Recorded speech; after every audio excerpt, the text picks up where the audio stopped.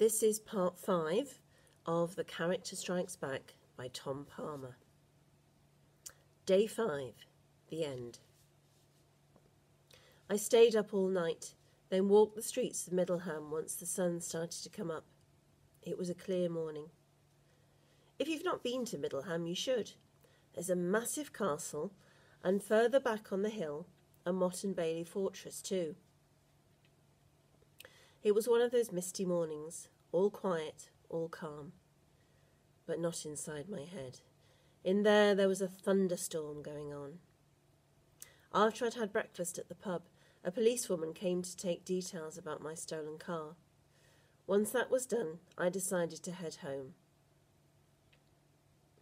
To be honest, I was sick of living my life dancing to the tune of some madman who may or may not have it in for me. I figured that if he wanted to kill me, he would have done it by now.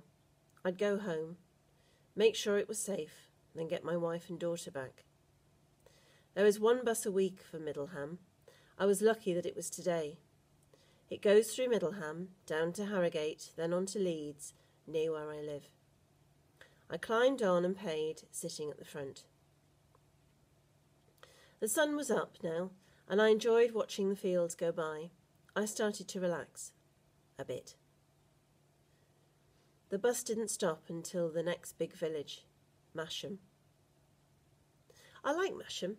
My granddad used to live there. I was just thinking about him and how we used to watch the FA Cup final together in his flat every year. When I saw the man again, that man who was making my life a misery, he was waiting at the bus stop. I stood in panic, then sat down. I couldn't decide what to do. Try to escape, try to sit it out, wait for him to do something. He climbed on, paid, then sat at the other side of the aisle from me, putting a black leather bag on his knee. At no time did he look at me. I sat there, paralysed. The bus went on, passing through villages, through a bigger town. An hour later, after we'd gone through Harrogate and I'd still not acted, my heart had been hammering since it got on. My mouth was dry and I felt sick, but I did nothing. I sat. That was it. Because he had done nothing. That was my plan. Do nothing until he does something. Then, as if he could hear my thoughts, he did something. He put his hand in his bag and pulled out a gun. He turned it over in his hands away from anyone else's view, then put it back in the bag. I knew what he was doing, threatening me. Now I needed to change my plan. I tried to think, but my mind was in a panic. It was hard to have clear thoughts when I was under so much pressure. The bus was coming into Leeds now, the city where I was born and brought up. I knew what route the bus took. Into the city, over the ring road, then past Roundhay Park. Roundhay Park is the biggest urban park in Europe. It has lakes and fields and huge woods, even a small castle. It's the park I use a lot in the foul play books. Danny lives near it, like I once did. He walks across it to get to school and goes there with Charlotte. He gets chased across it, follows criminals round it. I was quite surprised that I used the park so much. At some point, I had to get off this bus. The man would probably follow me, so I had to get off somewhere I knew well, and somewhere I could escape. So, as the bus pulled in to stop by the park, 3 miles from Leeds city centre, I took my chance. I jumped up and ran for the door, hitting the pavement hard. Then I sprinted through the main gates, past the big house, which I'd used as the house for one of my characters, and down the hill into the arena where I used to sledge when I was a kid. I practised my usual plan, didn't look back. By the time I reached the slopes heading down to the lake by the old bandstand, I stopped. I couldn't go any further.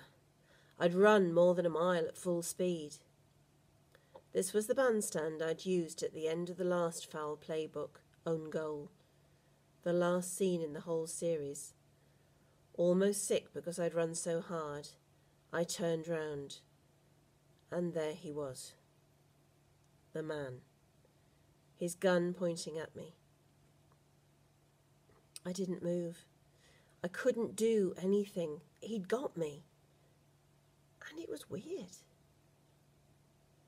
They say that just before you die, your life flashes before your eyes, and mine did, here in the park of my childhood. I saw my mum and dad walking the dog. I saw my wife and daughter on the playground further down the hill, and I saw a boy and a girl walking towards me, holding something in their hands, and I thought, it's me when I was young. And then the man with the gun was shouting, his eyes sparkling. "You ruined me," he shouted in a heavy Russian accent. "What?" I asked. "Your stupid story," he went on. "The police in Russia knew you were writing about me. They came after me. I had to leave my country. I lost everything." I said nothing. What could I say?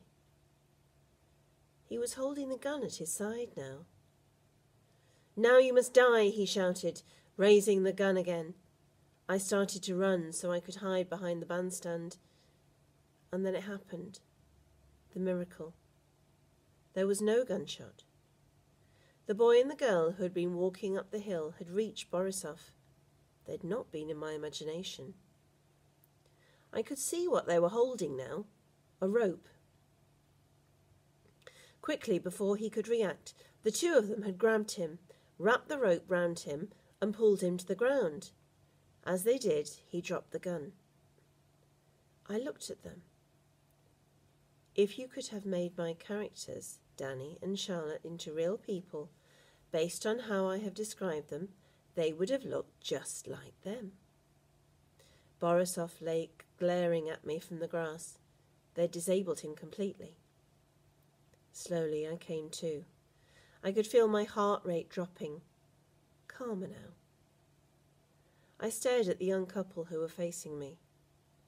Was it Danny and Charlotte? How was that possible? "Danny?" I said. I couldn't believe I was asking it, asking a real boy if he was my character. The boy smiled, a brilliant smile. Then suddenly a wind blew up from the lake, a cold wind coming across through the east of Leeds from the North Sea. The trees around the bandstand were going wild. I turned to look, then turned back to Danny and Charlotte and the man. And they were gone. Had they run away? Had they disappeared in the wind like ghosts? Maybe they'd all been in my mind. Maybe they'd been haunting me. Maybe I was going mad. I didn't know. What I did know was that it was over. I walked over to the car park I'd seen Borisov coming from, calling my wife on the way. My car was, as I'd left it, in Middleham, except for a newspaper on the passenger seat. There was a small article visible. Russian billionaire shot dead on streets of Moscow. I didn't need to read the rest of the article. I knew what it would say.